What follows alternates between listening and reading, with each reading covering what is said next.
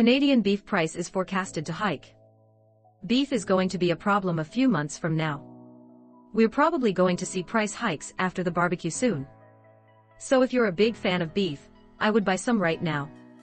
A problem that Canada and the United States both share: a stifling lack of competition in our meatpacking industries. I am a capitalist, but capitalism without competition is not capitalism. Capitalism without competition is exploitation. It drives up profits. Their profits go up and your prices go up when they don't have to compete, Biden told his audience. Small businesses and family farmers and ranchers, I need not tell some of my Republican friends from those states, guess what, you've got for basic meatpacking facilities. That's it. You play with them or you don't get to play at all, and you pay a hell of a lot more. This isn't the first time the White House has called attention to the oligopolies that dominate the U.S. meat industry, especially its beef sector.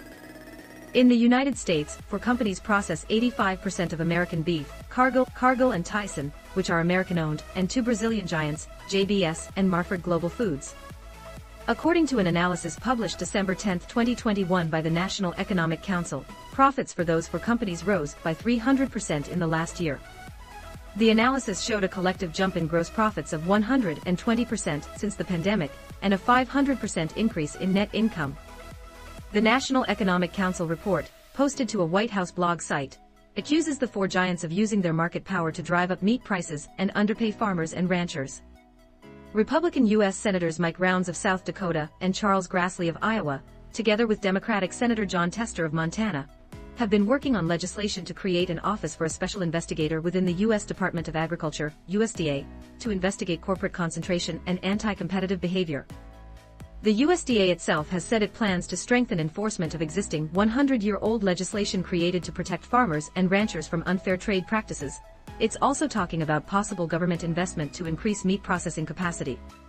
In Canada, meanwhile, our problems might be even more acute. According to Agriculture Canada, 84% of beef slaughter in Canada is done by just two companies: JBS, which operates a packing plant in Brooks, Alberta, and Cargill, which has a huge plant in High River, Alberta, and a much smaller one in Guelph, Ontario. Add in Harmony, a smaller Canadian-owned plant in Balzac, Alberta, and three companies alone account for 91% of beef processed in Canada. It's a highly efficient system for cattle producers and feedlot operators, at least the ones based in southern Alberta. But such intense concentration leaves Canada's beef industry at risk if something goes awry. A major COVID-19 outbreak. A strike. A serious supply chain disruption. Cattle producers and consumers are at the mercy of a system that is uniquely vulnerable because it affords no room for flexibility. Even when the system is fully operational, cattle producers and consumers are captive to a market without competition. According to Alberta government data, prices for slaughter cattle and calves in Alberta stayed almost unchanged between January 2021 and January 2022. Over roughly that same period, retail beef inflation in Canada rose 15.4%. In the meantime, Statistics Canada's Beef Consumption Index shows a sharp decline since a peak in 2020. Yet while anti-competition rhetoric south of the border is heating up faster than a barbecue grill in June, the conversation about the risks and costs of corporate concentration in Canada's beef packing industry has been relatively muted.